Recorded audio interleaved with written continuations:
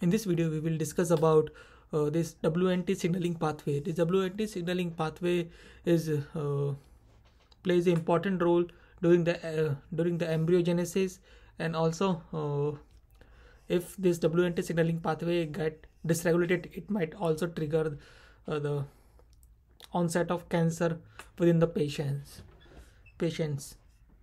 So let us start with this WNT signaling pathways, and it is mainly categorizes into two paths: canonical pathway and non-canonical pathway.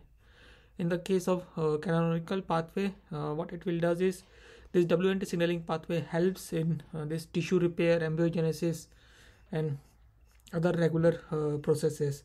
So when these WNT signaling receptors get activated, then it will based on the phosphorylation, it will trigger downstream signaling pathways that will lead to the upregulation of the beta catenin, and this beta catenin will interact with this E-catenin that is present within the cells, and that helps in this we can say cell adhesion properties. And if this excess amount of beta catenin are produced, then they will go inside the nucleus and triggers upregulate the genes that are involved in upregulate the oncogenes, we can say like this.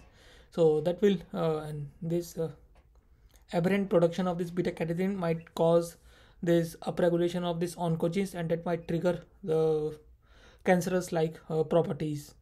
So this disruption or mutation in this WNT pathway is critical, or it's sometimes it could be fatal to the patients. And now let us discuss these non-canonical pathways. So in this case, what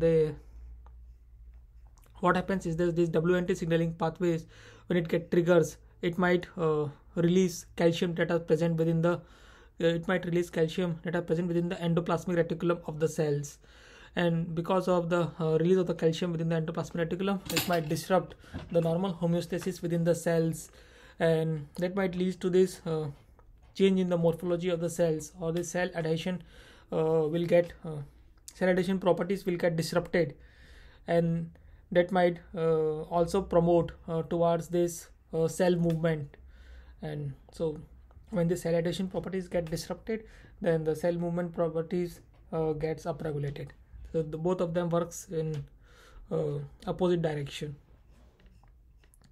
So this is how this WNT non-canonical pathways, one of the non-canonical pathway works. And the other non-canonical pathway work is also related to this cell movement, that is cytoskeletal rearrangement, because this cell movement requires the change in the phenotype structures of the cells. And this thing is also this change in the phenotype structure of the cells is promoted by this cytoskeletal rearrangement, and this cytoskeletal rearrangement is also triggered by this non-canonical WNT response.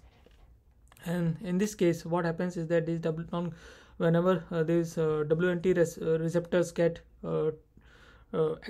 trigger the downstream signaling towards this JNK pathway, or this it might also trigger this RAS pathway. RAS pathway is also one of the RAS pathways, or RAS genes that are involved in RAS families are also critical towards this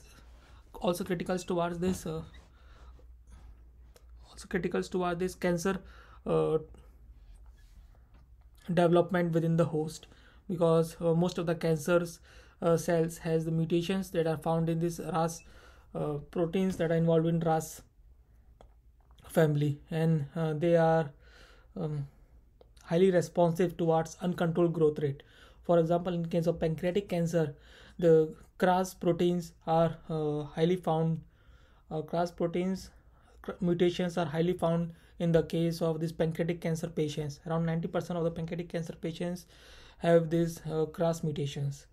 So this non-canonical pathways is also downstream signaling of these non-canonical pathways also triggered through this RAS proteins, and this ROHA proteins, and finally they will trigger this JNK signaling pathways, and that helps in this cytoskeletal rearrangement, and thereby that will promote that will enhance the cell movement,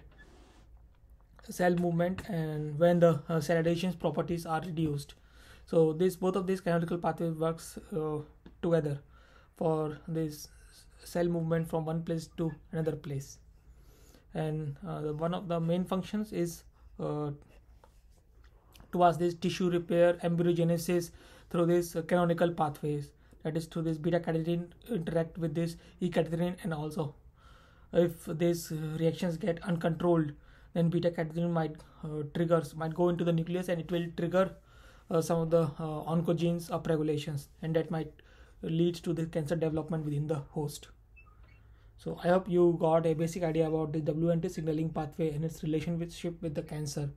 If you need to understand more about this WNT signaling pathways, you can go through the reference that has been provided in the description. That's all for this video. Thank you for your time.